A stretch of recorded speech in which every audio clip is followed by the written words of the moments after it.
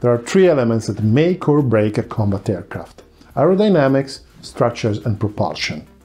If one of these is not at the level that is required for the mission, the whole aircraft will not perform adequately. And no system and electronics could compensate for any of those areas. The LCA Tejas obviously needed an engine, and propulsion was one of the key technologies to be developed to reach the technological self-sufficiency for India. So, the Kaveri engine program was born.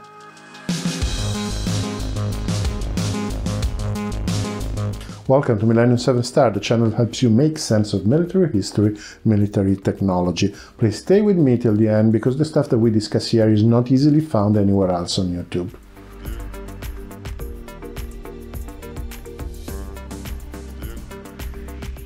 In 1986, the Indian Defense Ministry's Defense Research and Development Organization, the DRDO, was authorized to launch a program to develop an indigenous power plant for the light combat aircraft. The DRDO assigned the lead development responsibility to its Gas Turbine Research Establishment, GTRE, which had some experience in developing jet engines. The objective was to develop a modern engine in the 50 kN class dry and 90 kN with afterburner. The engine had to be light because the Tejas had to be light, so they had to be very efficient. One of the ways to increase the thrust without increasing the weight is to have a high turbine entry temperature, and the design temperature for the Kaveri was 1700 Kelvin. That is in line with the most modern Western engines.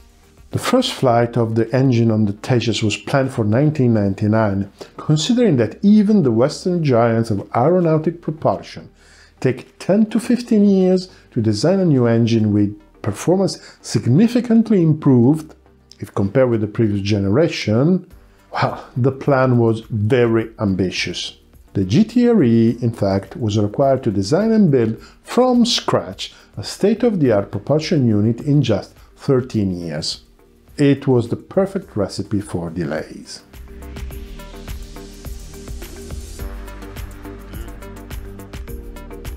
The first element to be ready was the core module named cabini in 1995. Modern engines are often built around a core that has the purpose to extract energy as efficiently as possible from the fuel. The core can stay relatively unchanged once developed. On the contrary, the low-pressure compressor and turbine, the afterburner, and the controls need to be tailored for the specific application. In 1996, the whole engine began its test, and as soon as the regiment was increased and the thrust increased, problems began to happen. The GTRE has always been very tight-lipped about the Kaveri technical problems, but press sources reported that the main problem was that turbine blades failed with the high temperature. This is a classic problem for jet engines, and the details of the technology to build blades tough enough to resist to the mechanical stress of the spinning at such a high temperature is a closely guarded secret. Modern engines make use of monocrystalline blades and exotic alloys involving rare earth materials. Reinventing this technology from scratch is not easy. The delays caused in 2003 the decision to procure the General Electric 404 engine in the customized IN20 version, at least for the prototype and the pre-production units of the Tejas. In mid-2004, the Kaveri failed its high-altitude tests in Russia. This unfortunate development led the Indian Ministry of Defense to order more IN20 engines to power the Tejas production aircraft. At the same time, it was decided to seek help to acquire the missing technologies. So in February 2006, the ADA awarded a contract to SNECMA for technical assistance in working out the Kaveri's problem. In September 2008, it was announced that the Kaveri would not be ready in time for the Tejas, and the engine program was decoupled from the plane, at least for production purposes, and the F404 was chosen for the Tejas Mark I. However, the problem of making the country autonomous for the fighter propulsion was still there. The politics around the program has been extremely complex, and we won't go in details here. What is important is that quietly the GTRE and SNECMA managed to improve the engine and refine the design. The Kaveri prototype was successfully flight tested at the Gromov Flight Research Institute near Moscow in November 2010 for the second time, and it went well enough to declare the engine flight-worthy. However, the performance was still around the 70%, 80 or 85% according to other sources, of the thrust required, and the engine was weighing 1,235 kilos against 1,100 kilos required. And a lot of other issues were still not resolved, like compressor flutter, vibrations, and unstable afterburner combustion. In 2013, the contract with SNECMA ended. For a short while, Rolls-Royce seemed to be picking up the development, but in 2014 the DRDO officially abandoned the project. But this is not the end of the story, because, well, it seems like abandoning the race in the last lap, so the GTRE has kept a low profile since then, but it didn't let the project go. In fact, in 2016, unconfirmed press reports began to surface that Safran, which today includes SNECMA, was in contact with the Indian government proposing a program to bring the Kaveri development to a conclusion. It was actually expected that the Kaveri development was included in the package related to the recent acquisition of the Rafale, but nothing official was announced. But one thing we know for sure, it's not over yet, because the potential market for a fully functioning Kaveri is huge.